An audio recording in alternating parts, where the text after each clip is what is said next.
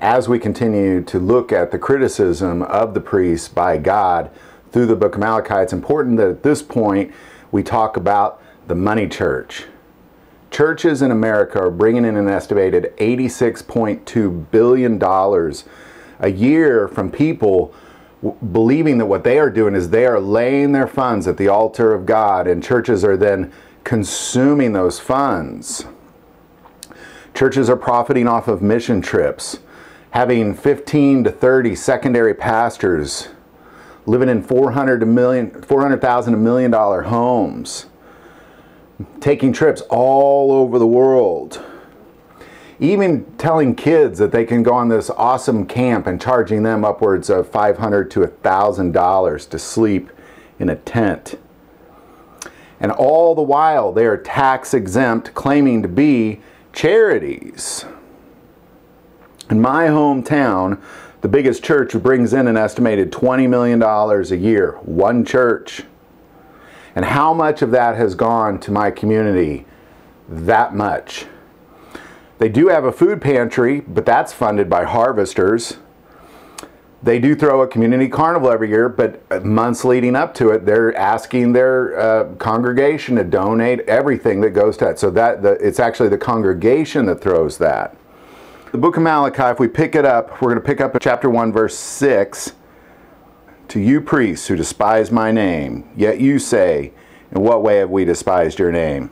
You offer defiled food on my altar, but you say, in what way have we defiled you?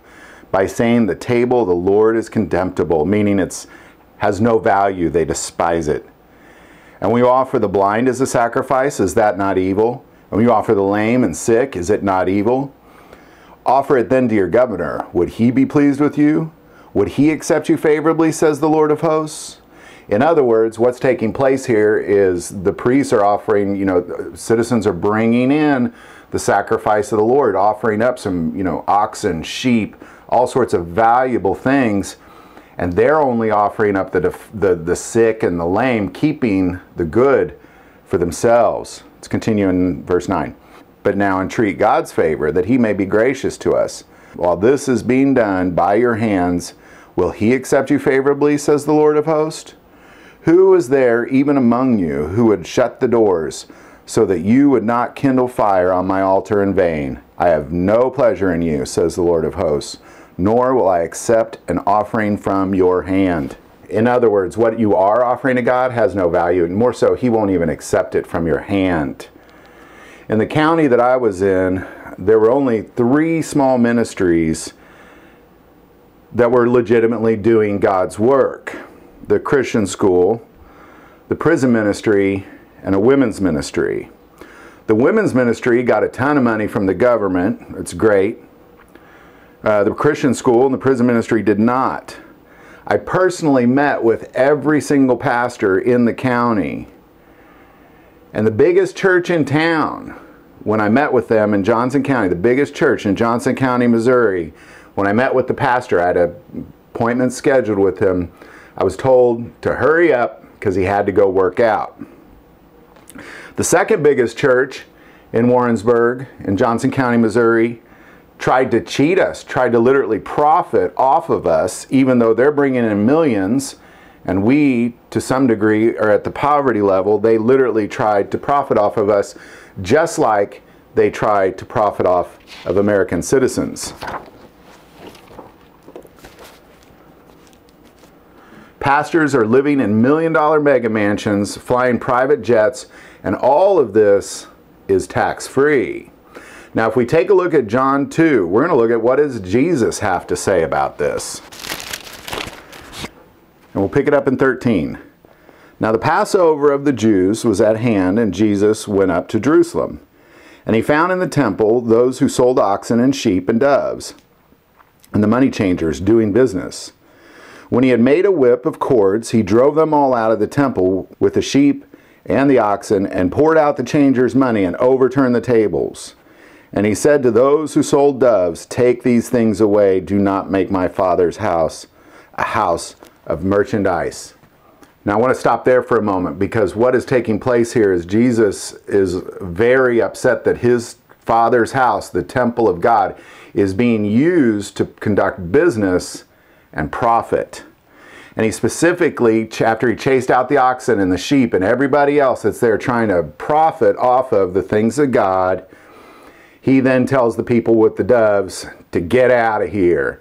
The doves were actually sold to the poorest. And if you go back to Leviticus, when God was giving the instructions on the sacrifices of the temple and the tabernacle, if he ultimately said, if you can't afford a sacrifice, then sacrifice a dove. So they're literally profiting off of the rich, and they're particularly profiting off of the poor. You know, there's a lot of essentially profit preaching going on out there, taking advantage of those who are struggling financially. Pick it up in 17. Then his disciples remembered that it was written, "Zeal for your house has eaten me up." Now what's taking place there is his disciples are remembering a Psalm of David. And so we're going to go to that Psalm, Psalm 69:9. But we'll start in verse 5. "O God, you know my foolishness, and my sins are not hidden from you.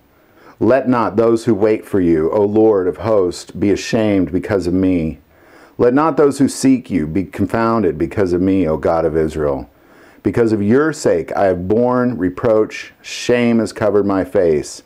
I have become a stranger to my brothers, and an alien to my mother's children, because zeal for your house has eaten me up, and the reproaches of those who reproach you have fallen on me." Because David knew the value of the things of God, and he knew that when the things of God were taken advantage of, it was an awful thing to do. David understood it. People have always understood this. Today, it's almost completely misunderstood by most. Let's continue in John chapter 2 to continue to see what Jesus had to say. Pick it up in 18. "So the Jews answered and said to him, 'What sign do you show to us, since you do these things?'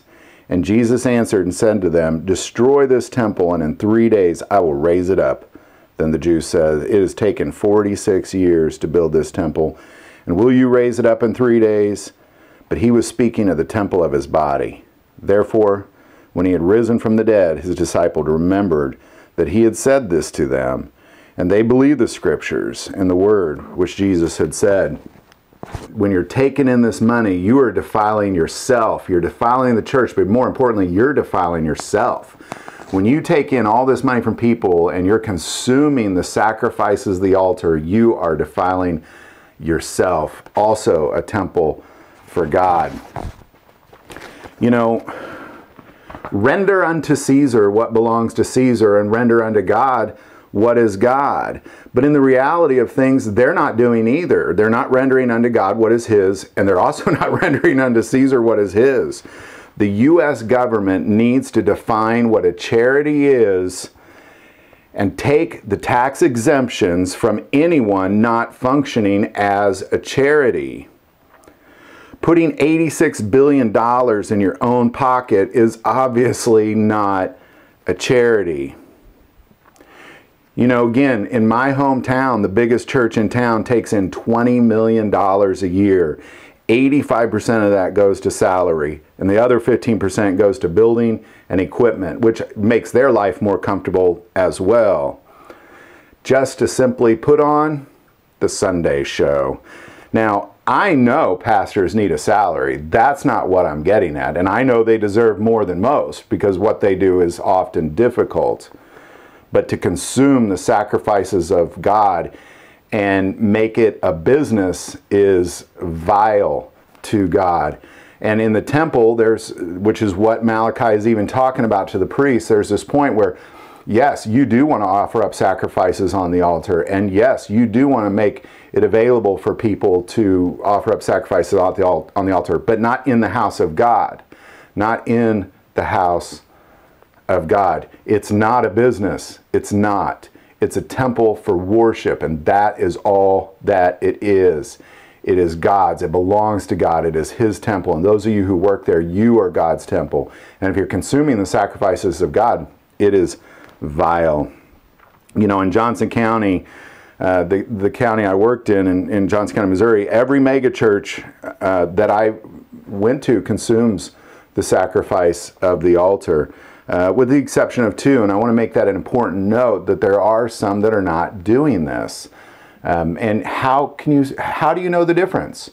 Well, if you walk into a church and they put on a Sunday show and everybody donates money and you could see that the pastors are doing very well financially and the building's just becoming fancier and fancier, or they're building new buildings, you're a business.